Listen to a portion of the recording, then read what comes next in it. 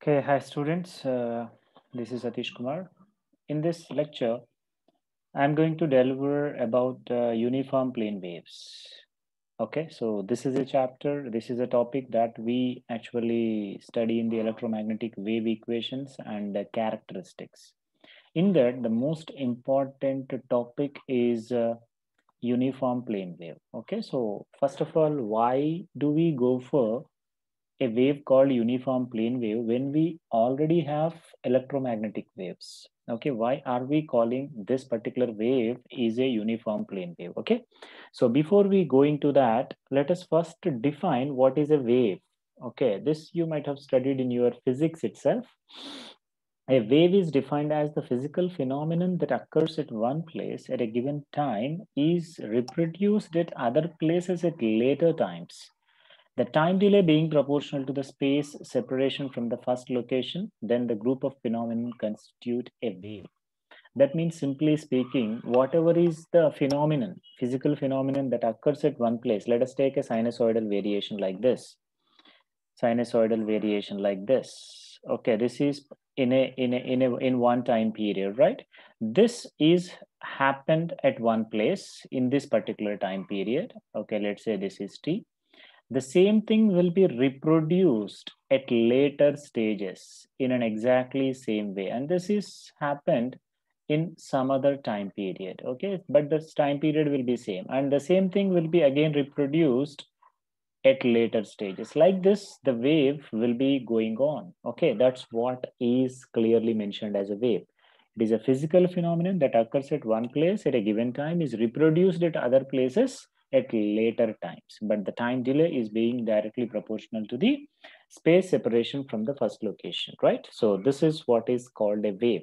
But what is a plane wave and what is a uniform plane wave? Okay, so to define this particular uniform plane wave, let us first consider that particular wave is propagating in z direction. Okay, initially, let us try to consider, let us try to consider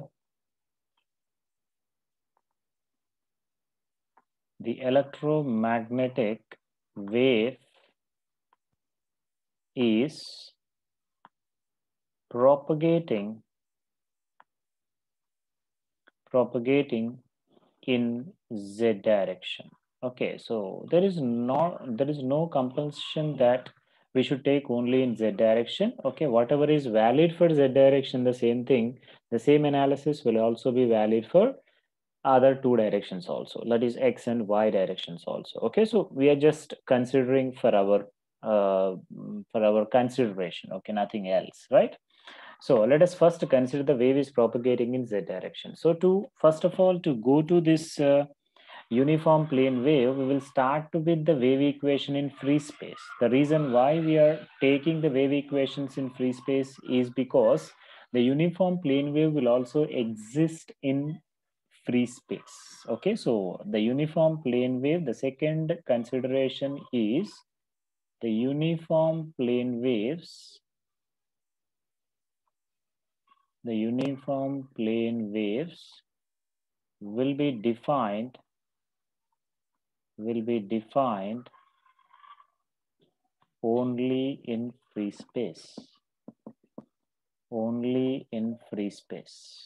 Okay, so this is another very important point that we should consider. Okay, so because the uniform plane waves will be defined only in free space, let us consider the wave equations in free space which are derived already in terms of E and H. Okay, so let us take them. We know that the wave equations or electromagnetic wave equations in free space are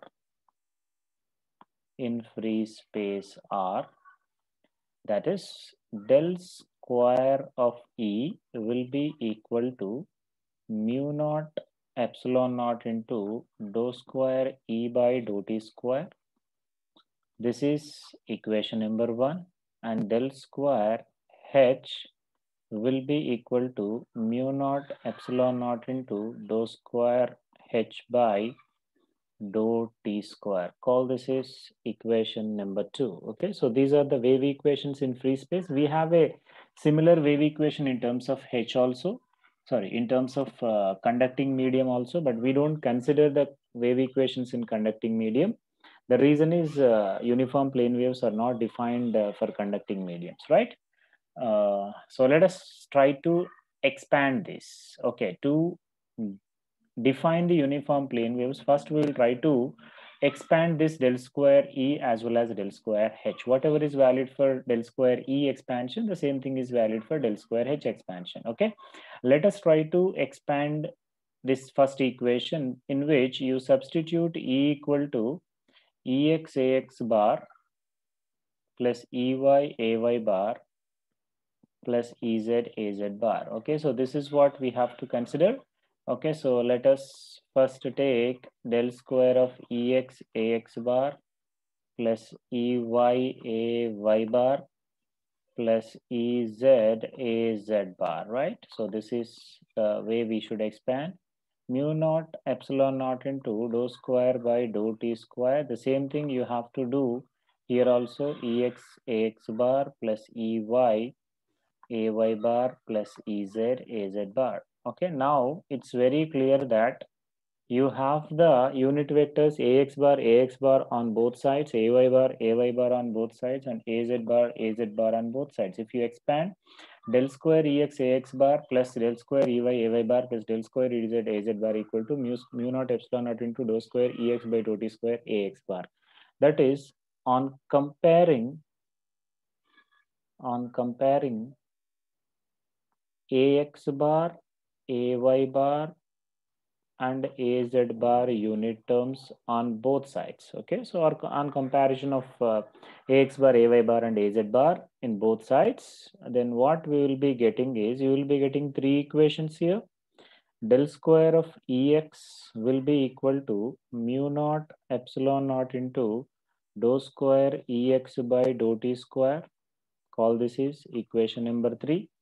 I'll be writing the other equations here itself. Del square EY will be equal to mu naught epsilon naught into dou square EY by dou t square. Call this is fourth equation. And similar del square EZ will be equal to mu naught epsilon naught into dou square EZ by dou t square.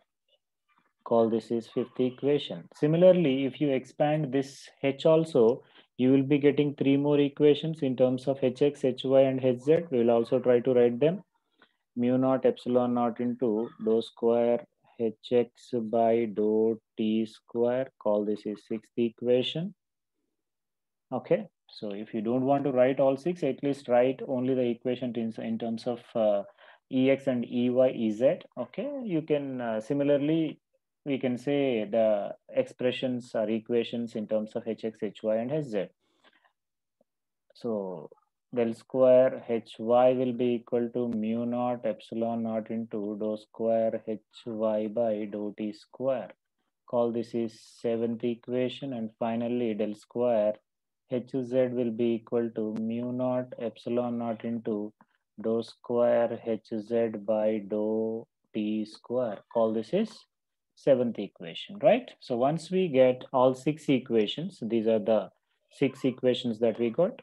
You take any one of this equation and try to find out its solution. Why? First of all, why do we go for solution? Okay, the reason is with the electromagnetic wave equation, we cannot get any information. I'll give you one simple example. Okay, in the continuity equation, we might have derived the equation is like dou rho v by dou t plus sigma by epsilon into rho v equal to 0. This is a differential equation. This is a differential equation. But if you observe, you cannot say anything about rho v in this differential equation.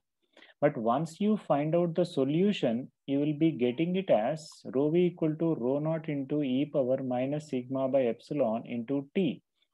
That means in this solution, this is a solution. This is a differential equation. Okay, so in this solution, if you substitute t equal to 0, you can say rho v at t equal to 0 is rho naught. And as time increases, rho v is going to decay exponentially. That means generally in wave equations or any other equations, what will be happening is with the equation, we cannot get any information. With the solution only, we will try to see the characteristics of that particular equation. Now, in the exactly same way, if you want to know about the electromagnetic wave equations, with these six equations, which are in terms of Ex, Ey, Hx, Hy, Ez, Hz, we cannot get any information. You have to find out the solutions. But here, you are not going to get the solution of E vector. You are going to get the solution of Ex separately, Ey separately, and Ez. Similarly, Hx, Hy, and Hz separately. You are not going to get the solution of the entire E vector and entire H vector. You have to get them individually. Okay. So that individual solution, if you try to find out, let us take for Ex. Okay. Let us try to find out for this particular equation. We'll try to see whether we can able to get the solution or not. Okay. So the solution that we are trying to find out is for del square Ex is equal to mu naught epsilon naught into dou square Ex by dou t square. Okay, let us try to find out the solution. But whenever we have del square, we will never get the solution of it. Okay, then what we will do is we'll try to expand this del square. Del square expansion, everybody is mostly familiar with it.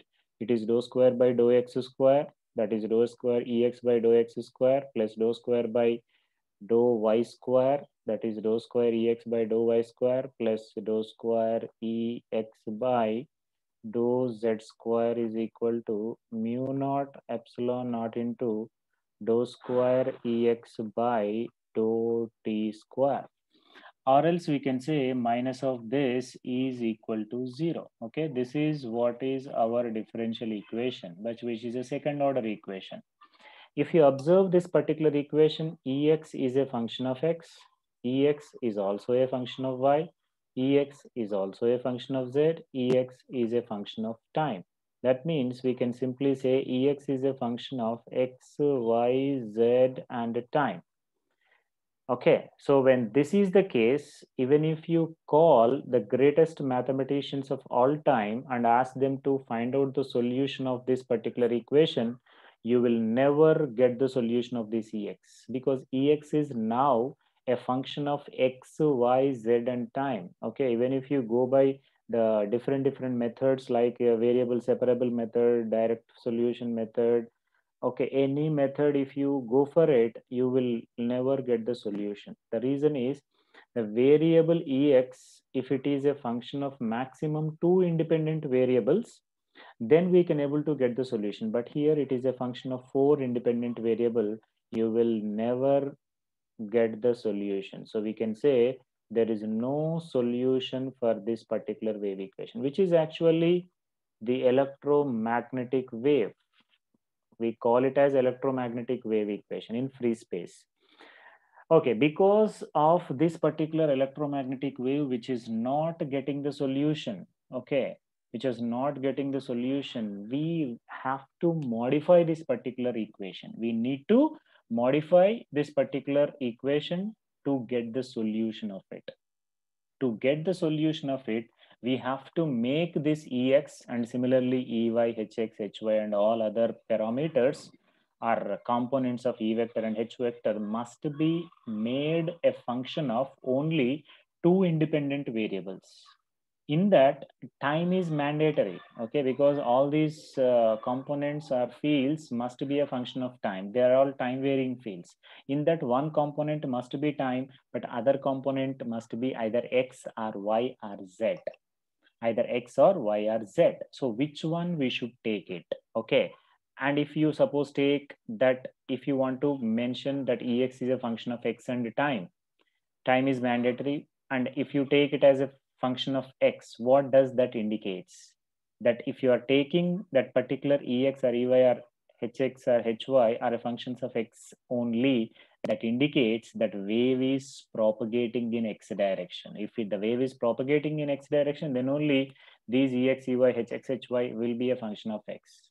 If it is only a function of y and time, that means the wave is propagating in y direction. If it is a function of only z, okay, that means the wave is propagating in z direction. This is how we will be remodeling. Okay, you may ask me, sir, why is it like that? Okay, we are going to define the uniform plane wave like that. Whether we don't know that will exist or not, but we will be trying to define the uniform plane wave in such a way that this Ex is a function of only this Z and the time, and this Ex will be making independent of this X and Y. Similarly, the other components Ey, Hx, Hy, Ez, Hz. But to make like that, we have to define that uniform plane wave in a proper way. Otherwise, it's not going to work. Okay. So now I hope everybody understood what is the reason behind going for uniform plane wave. See, whatever we have seen is for electromagnetic wave. This electromagnetic wave cannot have the solution. When we don't have the solution, we cannot able to see the characteristics of this entire wave. That's the reason we are going for uniform plane wave. Okay, uniform plane wave is the one in which that every component must be made function of only two independent variables. Okay, that either time and Ex or X or Y or Z. If it is a function of time and Z, you have to make those components independent of X and Y. Similarly, the other cases, right? Now let us try to define uniform plane wave. Definition of uniform plane wave, right? We'll be defining it in several ways. Okay, we'll be seeing all of them, but all will be actually similar. Okay, or we can say the final meaning that we are going to get will be same. Okay, so I'll be giving you my own way of saying. Okay, so let us try to first take the assumption that we have taken. Okay, we have already taken that the wave or the electromagnetic wave we have considered is propagating in z direction, right? So the same consideration I'll be considering here. I'll be taking here. Okay, so we are now defining a uniform plane wave for which it is propagating in z direction. Okay, so let us try to now define the uniform plane wave which is also propagating in z direction. If you can able to define the uniform plane wave which is propagating in z direction, you can able to define the same uniform plane wave which is propagating in x and y directions also, right?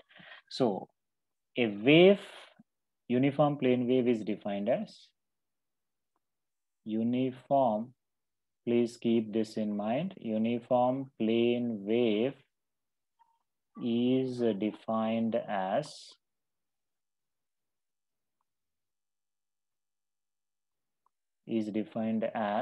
the wave propagating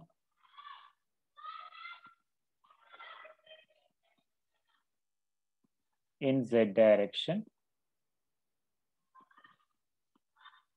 which has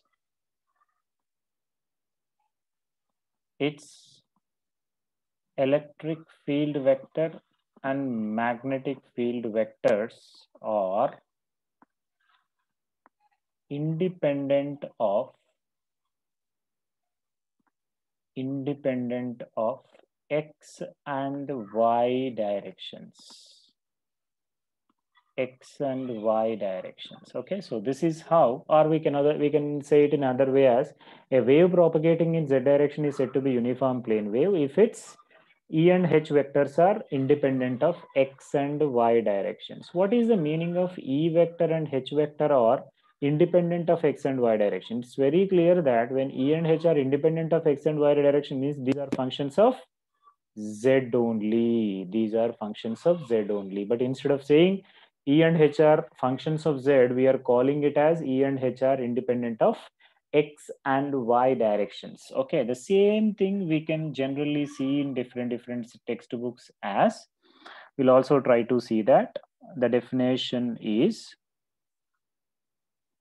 a plane wave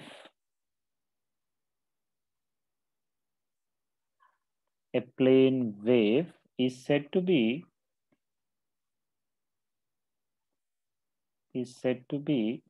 uniform plane wave UPW if E and H are, this is the most frequent definition that most of the people will be writing. A plane wave is said to be uniform plane wave if its E and H are uniform, E and H are uniform in the plane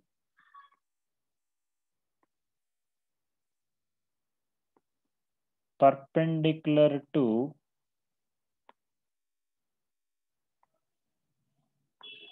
the direction of propagation.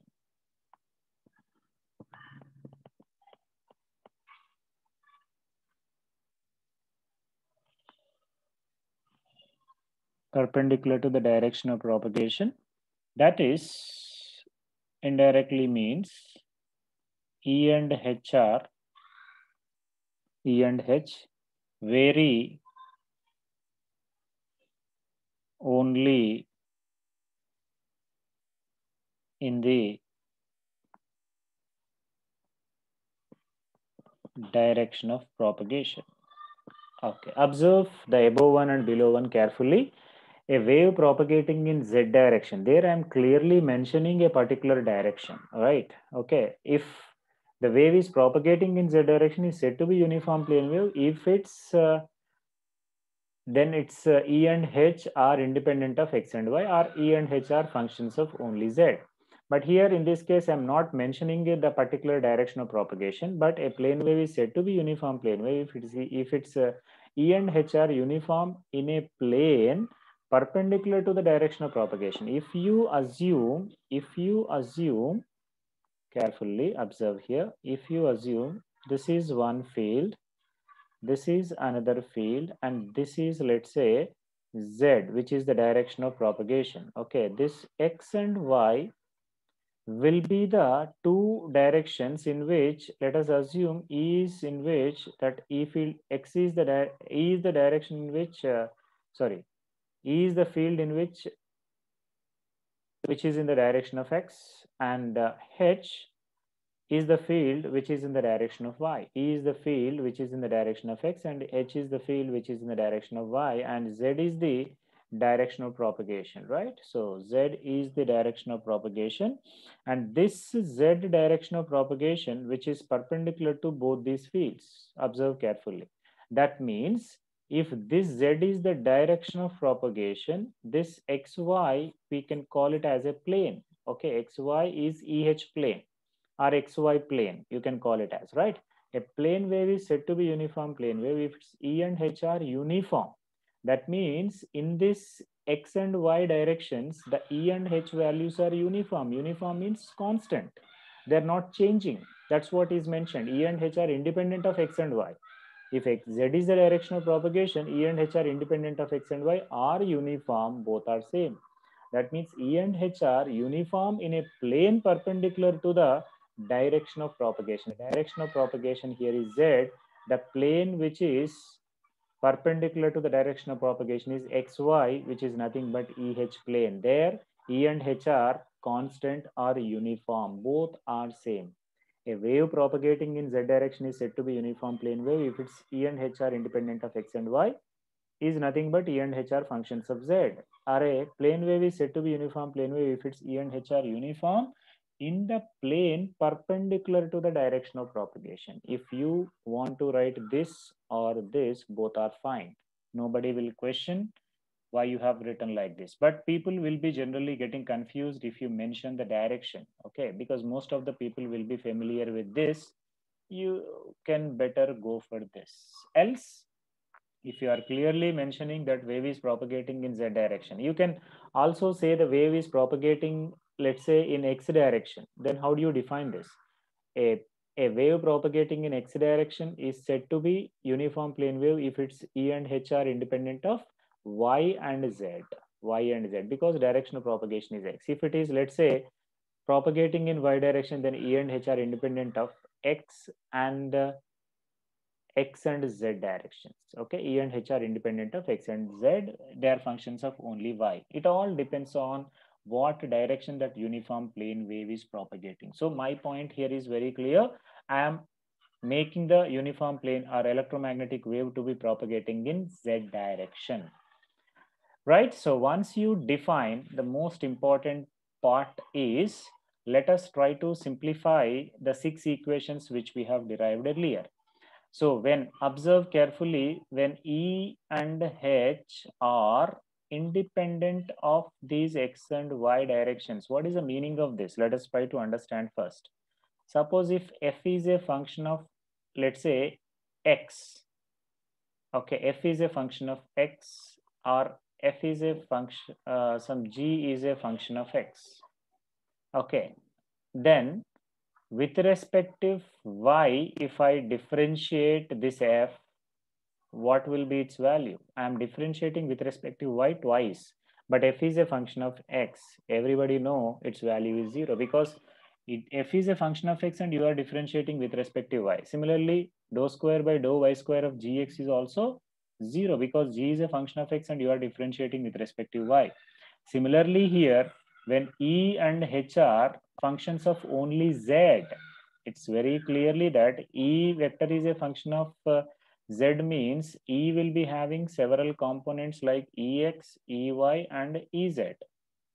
H is a vector which is having the components like Hx, Hy and Hz.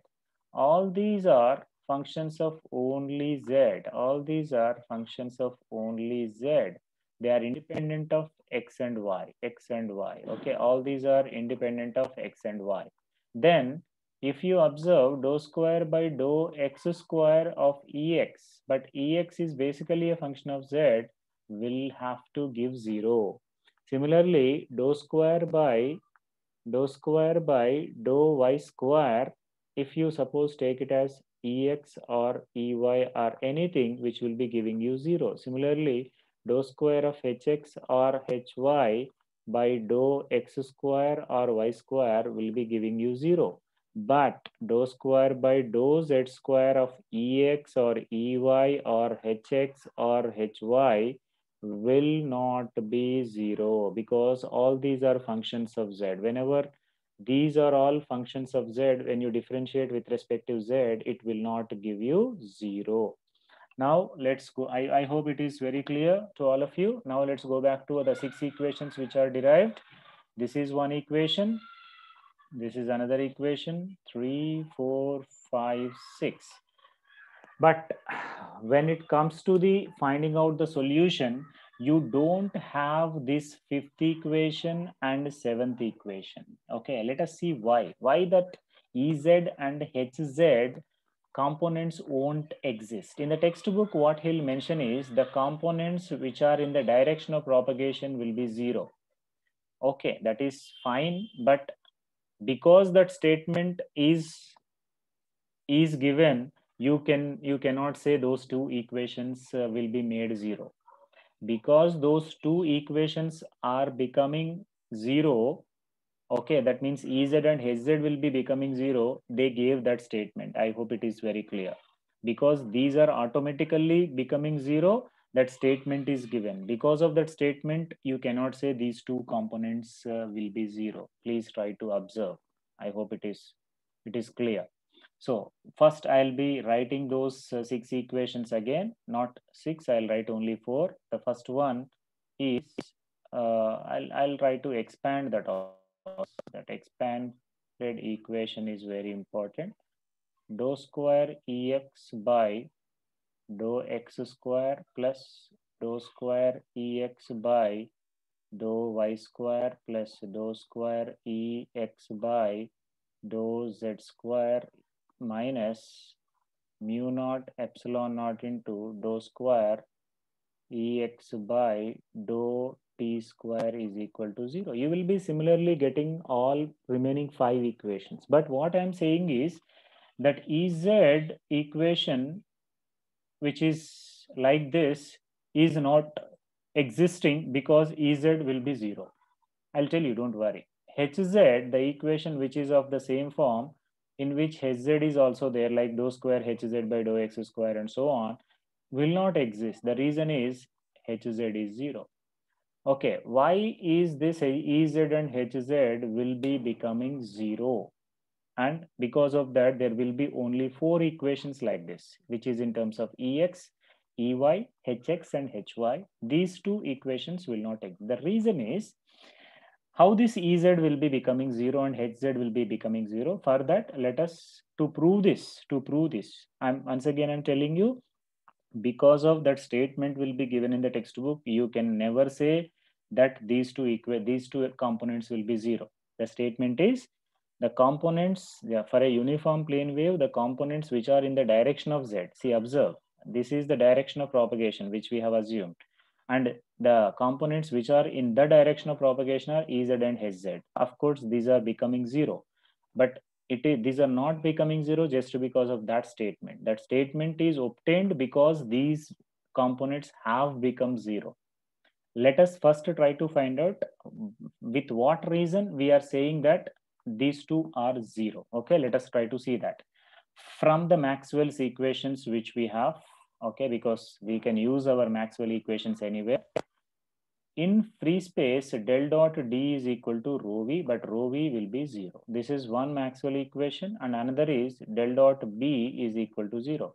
If you write this D, because you have to first assume that wave is, this particular wave will be in a linear homogeneous isotropic medium. Whenever it is a linear medium, the D equal to epsilon naught E, and epsilon naught if you bring out, okay, then this del dot E will be 0, and from this H mu naught if you bring it out, del dot H will be 0.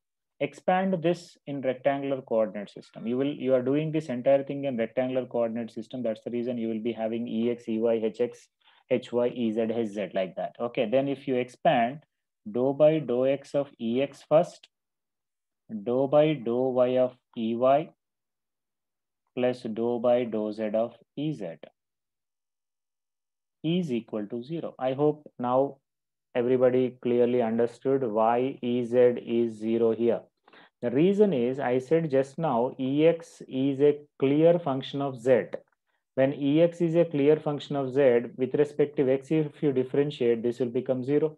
When Ey is also clear function of z, this expression will also be 0. Then what is dou by dou z of Ez is equal to 0. So observe carefully. If Ez is actually a function of z, but still it is becoming 0, that means when it is a function of z, it will never become 0. That means what? Ez is not a function there. Ez itself is 0 there. Then only this differentiation will have to give you 0. That's the reason Ez, if it is 0, then only the dou by dou z of 0 will become 0. Otherwise, if this is a function of z, then you cannot say this is equal to 0. But this entire expression is 0 from the wave equation in free space, right? So in this way, you can say Ez is 0. From the same expression, del dot H equal to 0, dou by dou x of Hx plus dou by dou y of Hy plus dou by dou z of Hz. From that, you will absolutely get Hz is also equal to 0.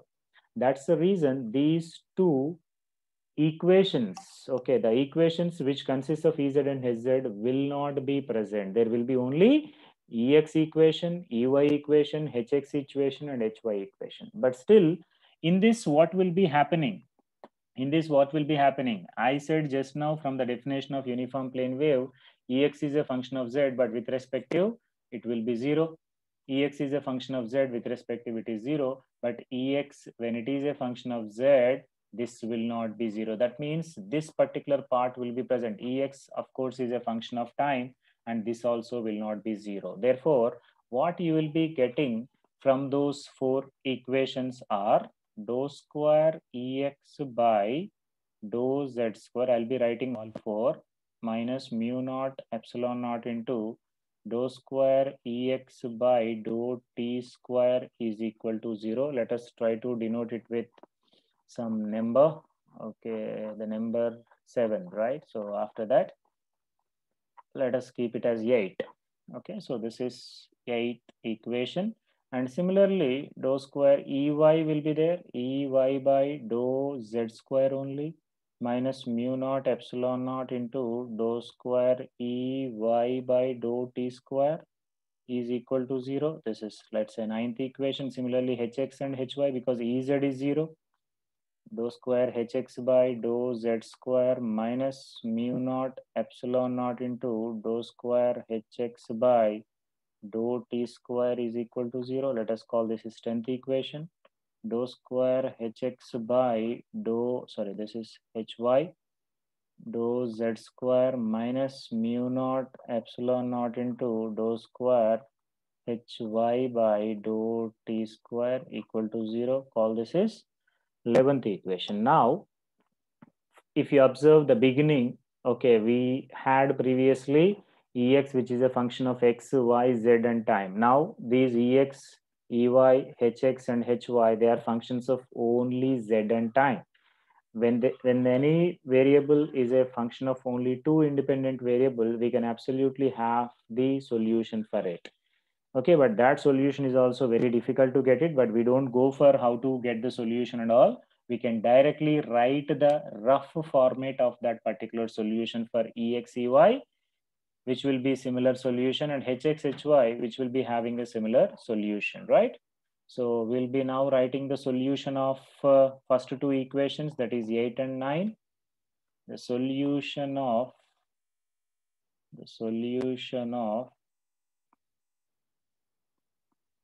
8 and 9 equations is, let us try to write the two solutions, sorry, solution of two components at one place, which is in rough format as EM plus, which is the amplitude in for the forward wave, cos of omega t minus beta z. Don't put any unit vector here. These are just components which are not in vector form. And Em minus cos of omega t, sorry, omega t, okay, omega t plus beta z. I'll just describe all these, don't worry. And we also try to write the expression solution of Hx and Hy as, the only difference is in place of maximum amplitude Em plus and minimum amplitude Em minus, we'll be just writing Hm plus cos, sorry, this is not minimum amplitude, it is the maximum amplitude of E in reverse direction, that is negative z direction. It is the maximum amplitude of E in the forward direction. Okay, there are no minimum value, minimum amplitude values, all are maximum only. Hm plus cos of, only difference is here Em plus and here it is Hm plus omega t minus beta z plus Hm minus cos of omega t plus beta z. Okay, but what these components indicate? This Em plus and Hm plus indicates the maximum amplitude of E and H in forward direction. Forward direction means positive z direction, and Em minus and Hm minus will be indicating the maximum amplitude of the reverse wave or reflected wave which is propagating in negative z direction. Okay, this I'll be calling it as first wave, and this I'll be calling it as second wave. The first wave is always the wave which is propagating in z direction, positive z direction. First term indicates the uniform plane wave propagating in plus z direction, right? And second term always indicates the uniform plane wave propagating in minus z direction. Okay, so omega by beta, we always call it as phase velocity. So you can also simplify that Ex, Ey in another form, because it's not compulsory that you will always get cos, because we are taking the real part of it, we will be getting it in the form of cos, but generally it is in the form of f, which is a function which may be cos or sine or any other function, and it is z minus vt. Because it's a even function, we can either write vt minus z or z minus vt. Okay, that is the another way of writing this. Or else we can also write this Ex, Ey or Hx, Hy as this is, let's say, Em, which is the amplitude. I'll be considering only the first part. First part, if you consider, we can say this is the real part of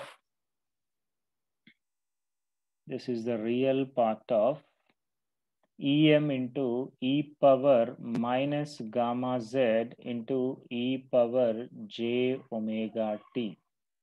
Okay, there gamma is the propagation constant, which is alpha plus j beta, and this term indicates it's a time varying function. Okay, we can also write this as real part of Em into e power minus gamma z can be expanded as e power minus alpha z into e power minus j beta z into e power j omega t, right? Okay, if you bring this alpha term outside, which is Em into e power minus alpha z, then real part of this will become cos of omega t minus beta z. Like this you will be getting. But don't neglect this e power minus alpha z.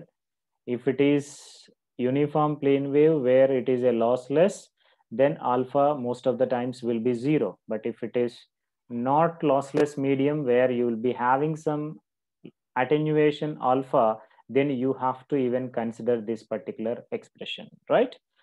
So this is about uniform plane wave. The reason why we actually go for the uniform plane wave is as we are not getting the solution of the electromagnetic wave when every component is a function of four independent variables, then we can able to define this uniform plane wave and we will be getting the solution. So but practically uniform plane waves will not exist. Practically uniform plane waves will not exist. We'll be trying to modify, okay, and by doing some what we call adjustments, we will be trying to consider the given electromagnetic wave itself is called as a uniform plane wave. Okay, because if it is said that it is propagating in some direction and it is propagating in free space, then mostly, okay, we'll be calling that electromagnetic wave which is a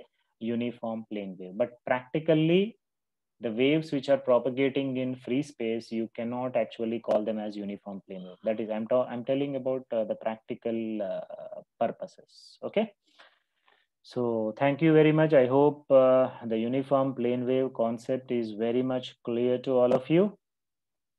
If you really like these videos, please subscribe my channel. Thank you very much.